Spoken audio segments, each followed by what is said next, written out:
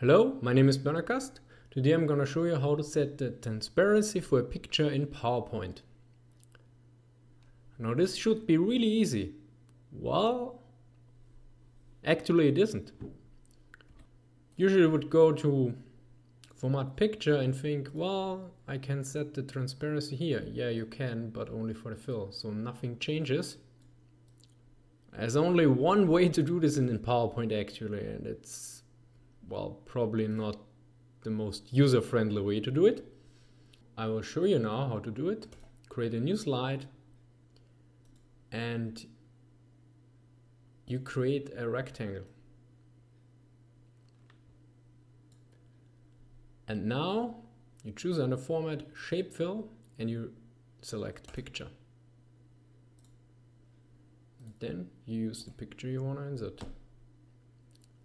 Here we go. Now you can then set the transparency here and we are done. I hope this was helpful to you. Thank you for watching. Please like, comment or subscribe and see you next time. Bye.